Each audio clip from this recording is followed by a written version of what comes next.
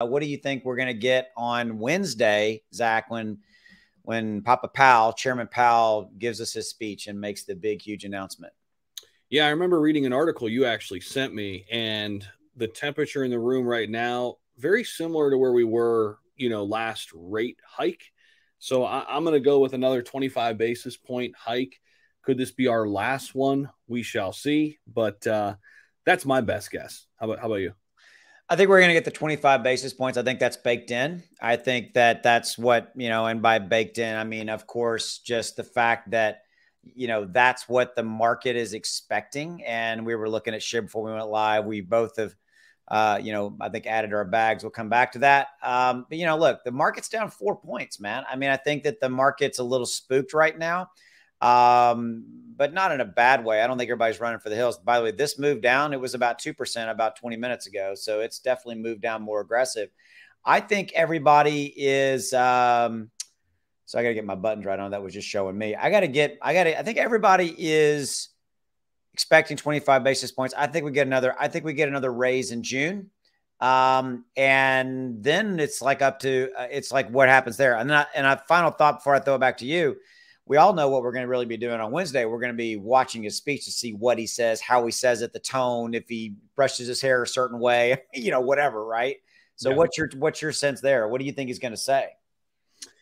That's really what we have to wait for, because the 25 basis points, I agree. I think it's baked into the market right now, but what's the temperature in the room in terms of the rest of the year? And I think we know the reporters are going to ask those questions. How much he divulges, that will make the market move one way or another. Right.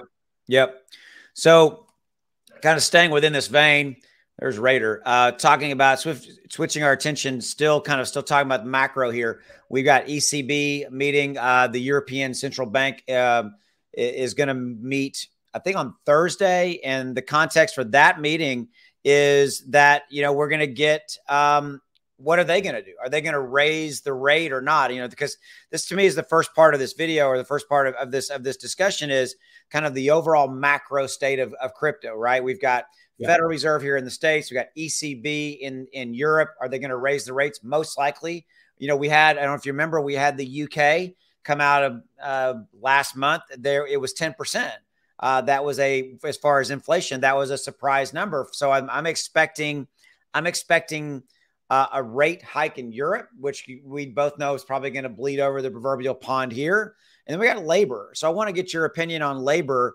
We got a labor report coming in later this week. Do you think it's going to be hot? What are we thinking there? That's a great question. In terms of what we get out of the data out of the EU, it definitely will have an impact on the global markets, especially crypto, right? Because crypto is global.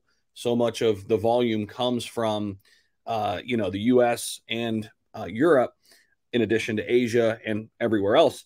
But in terms of the labor report, it'll be interesting to see if things are starting to align with raising the rates, because thus far we haven't had as much of a drawback in terms of less jobs than we should have. Right. I think it's slowly getting better. If I remember correctly, like from the last time we did our live stream, the last time we kind of looked at it and heard Powell speak, but it's still not there yet. Right. And for that reason, I think that's why we're seeing more interest rates, because it's not necessarily doing exactly what it's supposed to do